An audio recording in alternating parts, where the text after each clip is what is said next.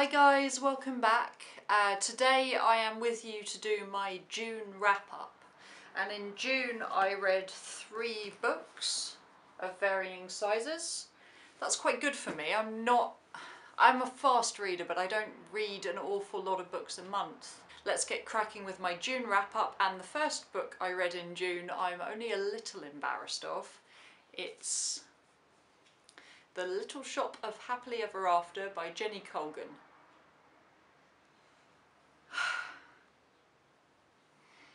I did not like this book. I did not like this book at all. I've read a few Jenny Colgans. I've read more than I should probably admit to, actually. For those who don't know who she is, she's a contemporary romance author. She's been about for about 15, 16 years now. I think I first read her when I was about 13, so that was 15 years ago. And I read Talking to Addison first, and then I've sort of picked up a few. I've not read all of hers, but I've read a fair few over the years, and generally I've quite enjoyed them. And this one sort of sounded like it would appeal to me. I'll read you the back.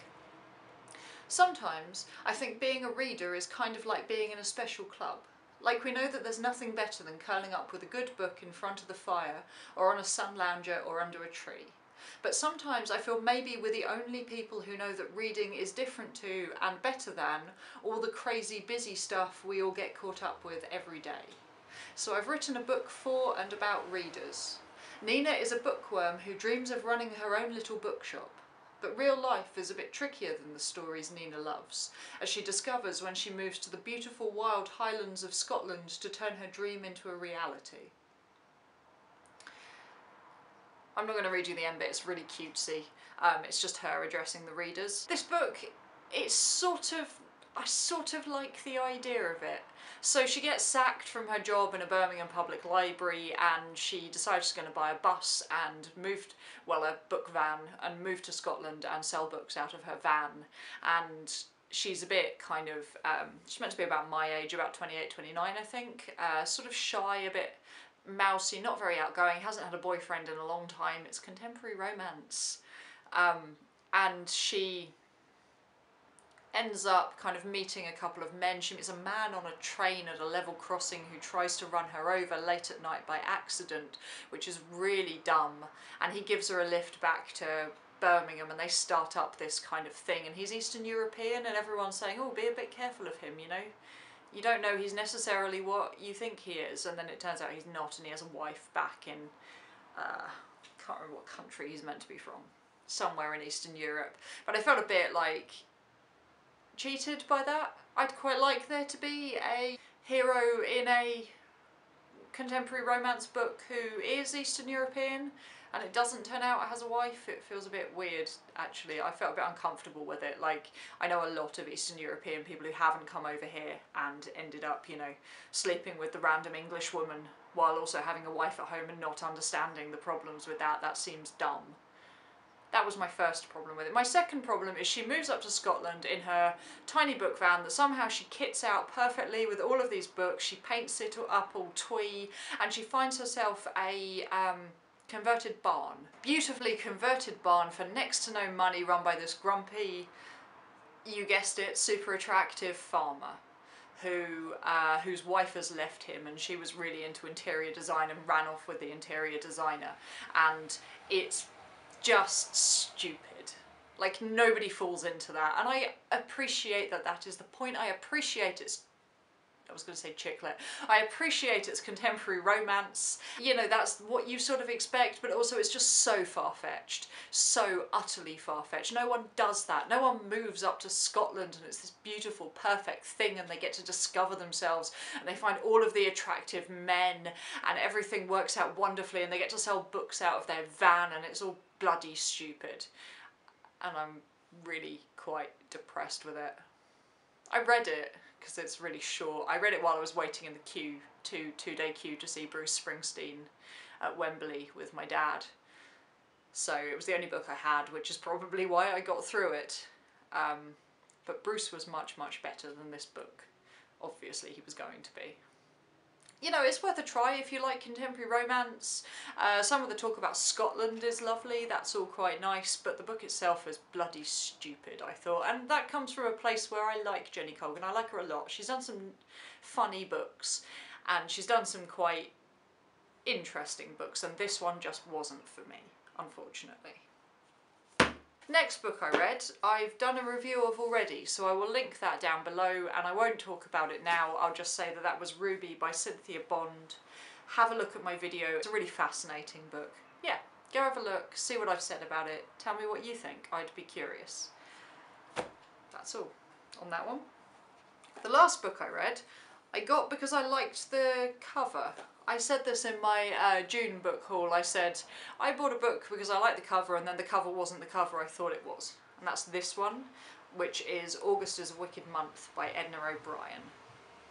And when I started this, I thought, I'm not going to like this. It said on the back, what put me off was a review by Gavin Ewart in the Evening Standard, which said, this is a terrific novel. It arouses sympathy and compassion like nobody's business. Miss O'Brien is an expert on girls and their feelings. No writer in English is so good at putting the reader inside the skin of a woman. And I thought, that sounds patronising and shit, I'm not going to enjoy this.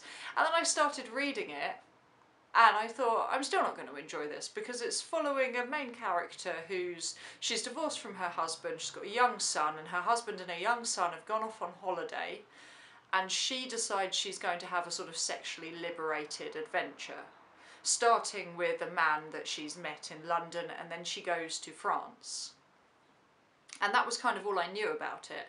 And when it started, it was very much following that format, and she wants that, and it's all that sort of book. And I thought, I've read this and I've read this better. I've read Françoise Sagan, people like that, who do interesting kind of fiction set in France, looking at relationships and women's sexuality. And I thought, this is going to be stupid if that's what this is. She's not doing it as well. And then when the book really got in, it is quite short, it's only about 180 pages, but when it really got going, I realised that it wasn't that at all. It was the exact opposite. It flipped it on its head completely. And so it was a woman who is, you know, she's attractive and she's interesting to an extent, I suppose, and she's kind of desirable, but the situations she gets in are depressing, and they're awkward, and they're very human, and she's very human. She has a lot of flaws as a character, but you don't really mind that because she's so easy to connect to, and you think, I know this, I know. So for instance, she's lying on a beach. She's just got to France, it's the first day, it's so hot. She's gone to lie on a sun lounger on the beach, and she's looking about, and there's these attractive men, and she's thinking, this is going to be brilliant, this is going to be a wonderful holiday. And then a woman walks past who's more attractive than she is, and a man invites this woman to a party. And she's watching all of this, and it's not her, she's on the periphery, and she's watching this woman get what she wanted, and she starts to feel inadequate as a result, and you sort of understand that feeling. Edna O'Brian sort of does understand the feelings of girls, funnily enough. I'm not going to tell you anymore because I'm going to ruin it for you, but please buy a copy online. I think it's just being re-released as a Penguin Modern Classic, maybe this month, maybe next month. Those beautiful grey Penguin Modern Classic covers that I love so much, so check it out if you get a chance. It's really worth it, and as I say, it's super short, so even if you don't enjoy it, it's only 180 pages, and I think it's really interesting and really feminist and worth a go.